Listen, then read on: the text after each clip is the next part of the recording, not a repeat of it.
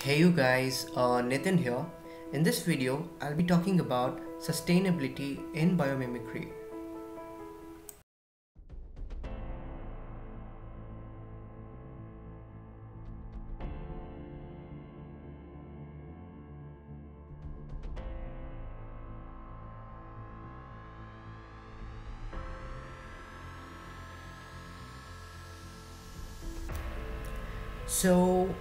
What is biomimicry? Biomimicry is the observation and studying of nature's models to imitate them or use them as inspiration for design or processes with the goal of solving a human problem.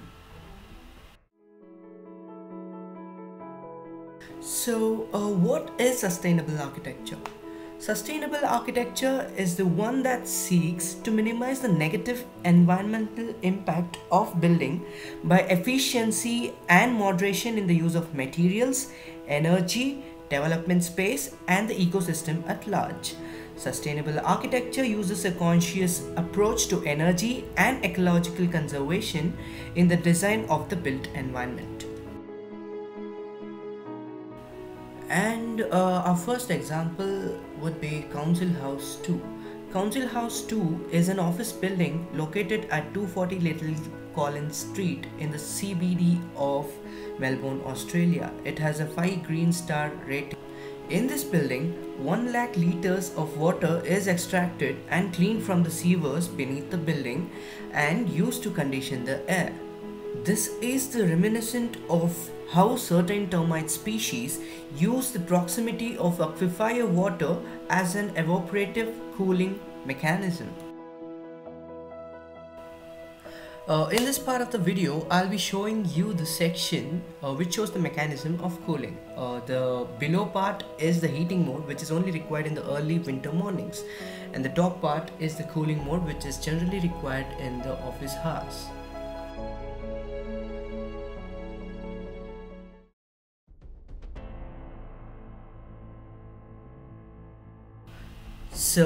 Here's the simulation which shows the heating and cooling which happens inside the building.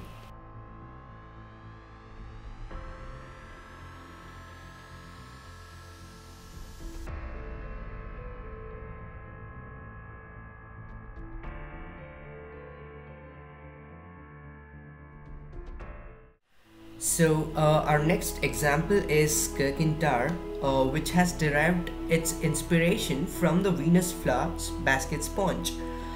Some of the advantages of the design are the building has minimal wind blast of pedestrian at street level due to the cylindrical shape of the tower, which allows the wind to pass smoothly around it. Efficacious implementation of passive cooling, heating, ventilating, and lighting techniques through the use of double skin facade.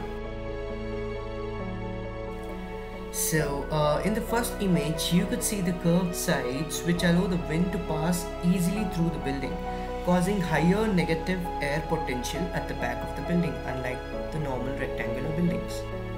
And in the second image, there's an angled rotation in the floor plates which is about 5 degrees, which helps to create a wedge-shaped light well to light up the building.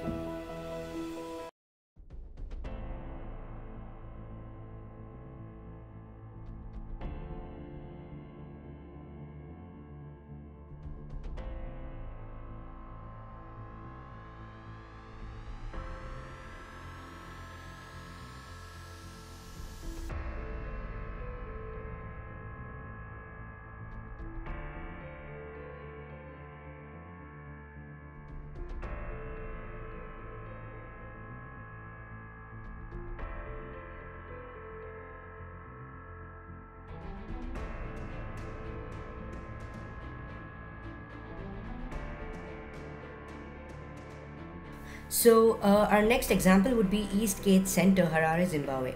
Indigenous Zimbabwe masonry and the self-cooling mounds of African termites inspire the Eastgate Center design. It stays regulated year-round with dramatically less energy consumption using the design methods. Another striking feature of this building is it uses less than 10% of the energy of a conventional building of its size through passive cooling and heating technique. And the building is designed in a temperate area and has proven to be successful in regulating the temperature of the internal area of the building, the outside air, and of the concrete slab.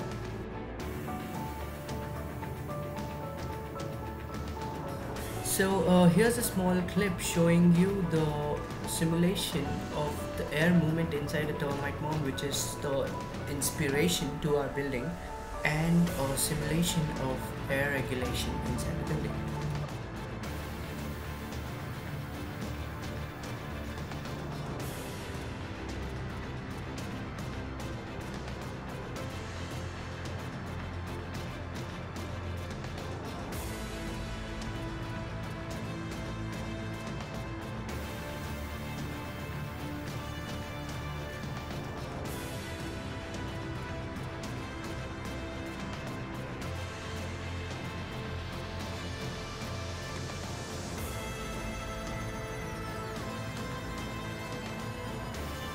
Here in this graph you could see the average energy use of Eastgate building lies way more lesser than the other buildings.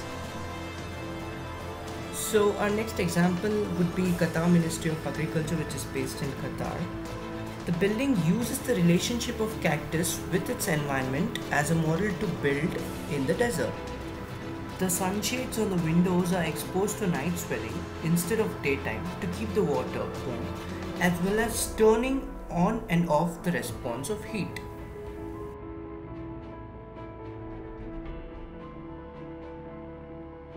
So our next example would be curvy desert home designed by Iranian students, which mimics the snail.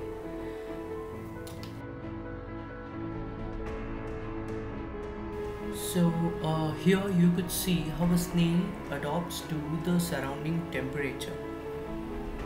So here in the structure of the shell, you could see the air cushions which are formed at the bottom, and you could see the 95-degree reflection angle, 65-degree shade angle, which is kind of considered while designing of the building. So our next example would be Sahara Forest Project, which is based in Qatar, which has derived its inspiration from the Namibian fog basking beetle. The special feature about this basking beetle is it collects fog from the air and it condenses into water. The same is taken as inspiration to the project.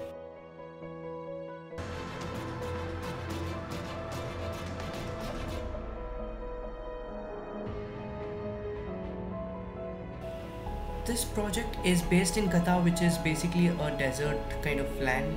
Here the project works on the ecosystem level, and solar panels are installed to make it a sustainable one.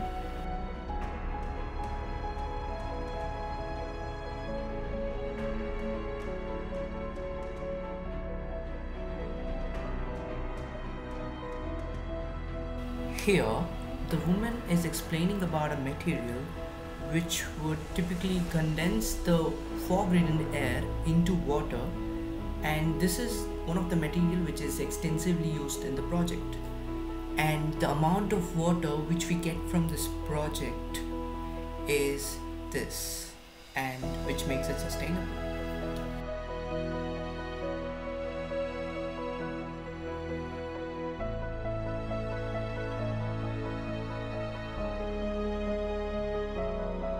Our next example is the Eden Project Cornwall in England, which was designed by Grimshaw Architects.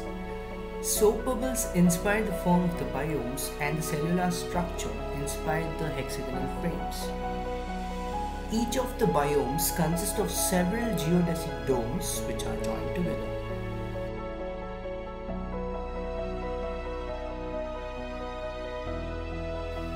The picture here shows how the inspiration has been derived from the nature, as well as how the structure, material and design has helped to create a sustainable environment in itself.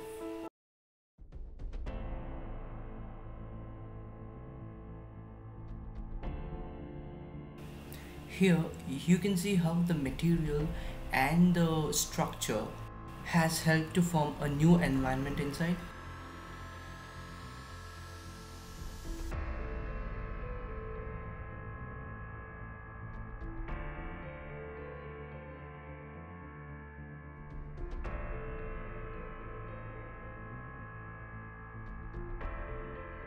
Thank you.